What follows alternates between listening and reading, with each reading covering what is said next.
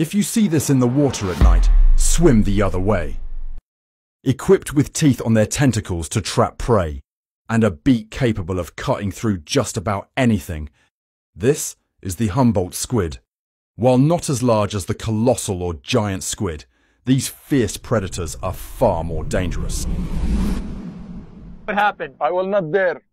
They will eat me. The squid would eat you? Yes, especially here in the deep water. You think they would come up and grab you? They will. They attack anything in the night. And they will truly attack anything.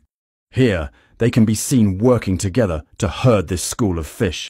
But they turn into cannibals the moment they see a fellow Humboldt is vulnerable, often attacking other Humboldts that have been hooked by fishermen and can't get away. So would you get in the water with one of these squid? This diver from BBC did, and he got bit. This actually bit me!